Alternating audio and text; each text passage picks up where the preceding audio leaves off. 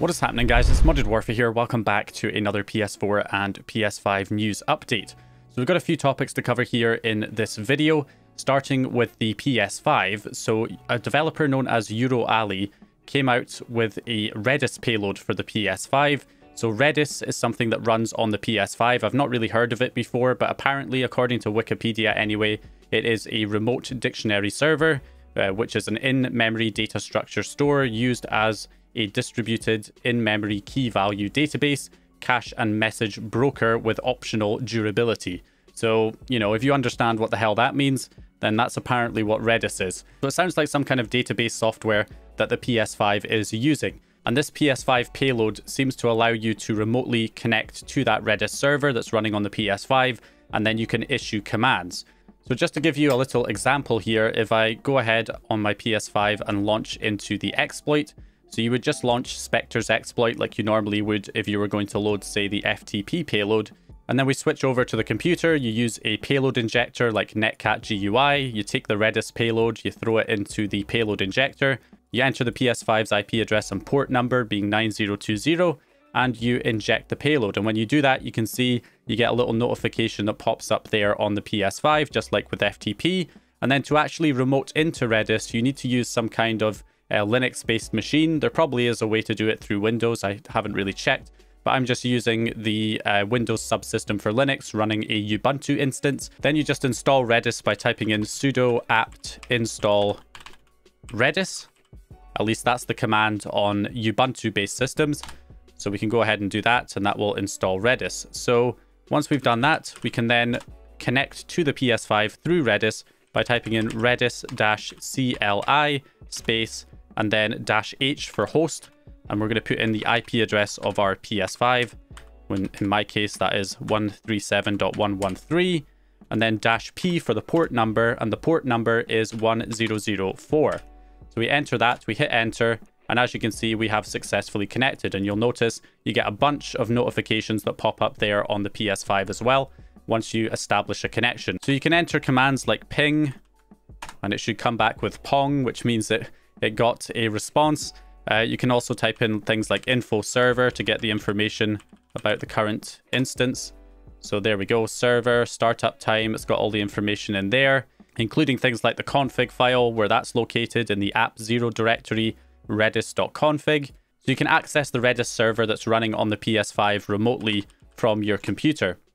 And another thing that Redis is capable of is running some basic Lua script commands. So you can type in the word eval space, and then you can enter a script and load an actual script on the actual PS5 itself. And you can run basic Lua scripts with this. So for example, we can type in the word return, and then I'll return just the word test to show that it actually works. And then you can see it replies with test. So it executed that on the PS5 itself. So you can run some basic Lua scripts, but the Lua scripts are protected. For example, you don't have access to the actual global functions. So why exactly is this useful? Well, at the moment, there's nothing really, special about this. There's nothing we can really do with Redis right now, nothing that's been discovered. But what's interesting about it is that, of course, it can load some basic Lua scripts, and it's also running an older version of Redis, not the latest version. So it could be vulnerable to potential exploits. There has been exploits found in Redis in the past, and, it's possible that some of these vulnerabilities could be explored on the PS5 through Redis. So it's essentially like another attack vector that PS5 hackers could look into to seeing if they could find other ways to exploit the system through Redis. So that's the potential of it anyway. But at the moment, it is, protected. You don't have access to those global functions with the Lua scripts. So it's very nerfed at the moment. There's not a whole lot that you can really do. But, it's another potential attack vector for PS5 hackers to look at. And maybe they'll find vulnerabilities in the PS5 Redis implementation in future. So that's what we have there with the PS5. So let's go ahead and move on to the PS4 real quick. So moving on to PS4 news, we do in fact have a new beta release of GoldHEN by SiSTRo.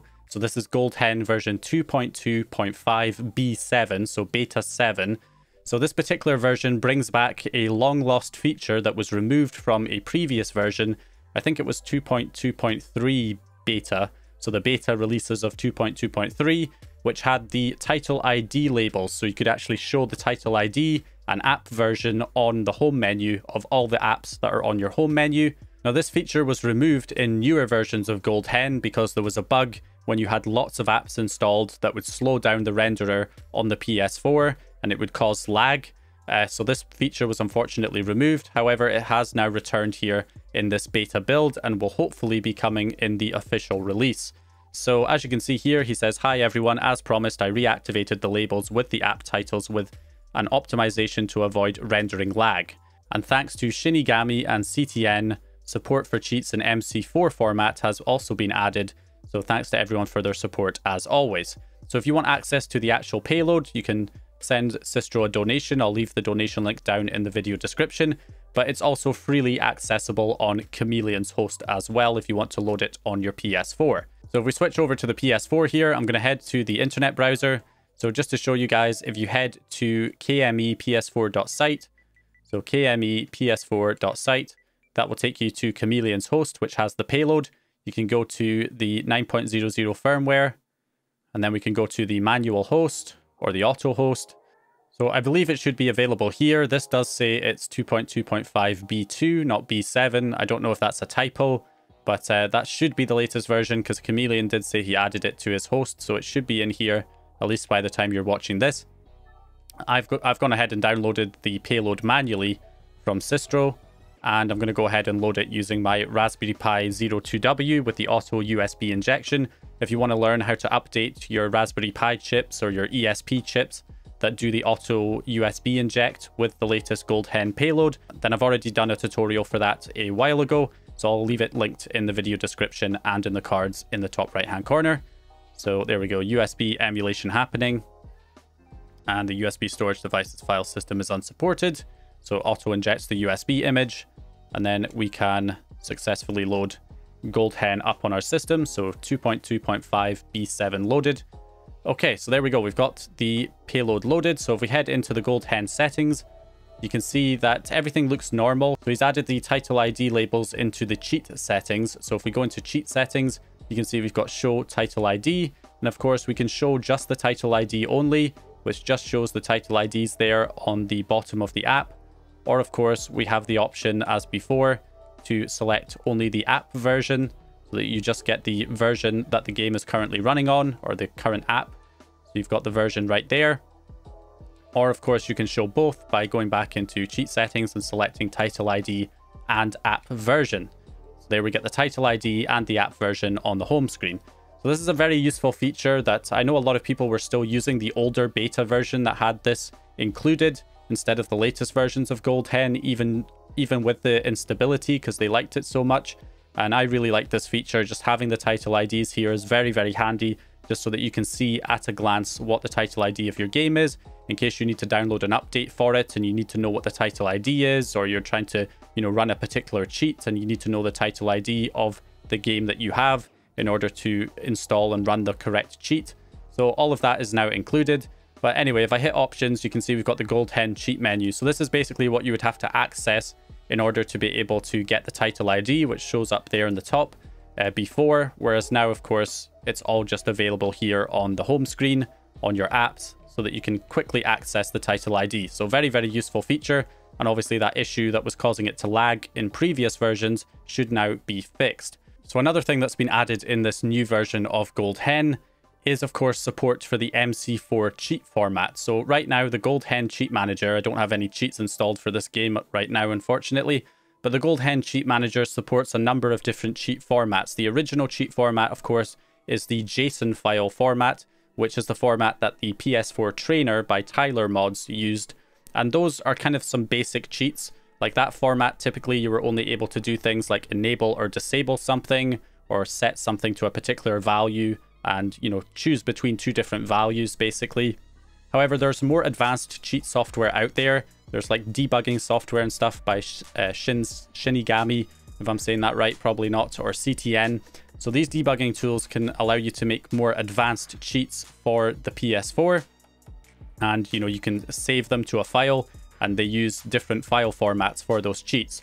So now of course the cheat menu in GoldHEN now supports another one of these formats, the MC4 format, which means we could see more cheats coming to GoldHEN, as well as more advanced cheats that you can enable on the GoldHEN cheat menu as well. So that is another good improvement that's been added there in this new version. Of course, this is still a beta build, so if you are going to use this build, you might run into potential instability issues or crashes or various other issues that you might find. Since it is a beta, it's not a full release. So if you want the most stable experience, you should still be using the latest full release of GoldHEN. However, if you want to, try this out, then feel free to do so. Again, I'll leave SiSTRo's donation link down in the video description. So the final thing that I wanted to cover here in this video is, of course, TheFlow's talk at Hexacon.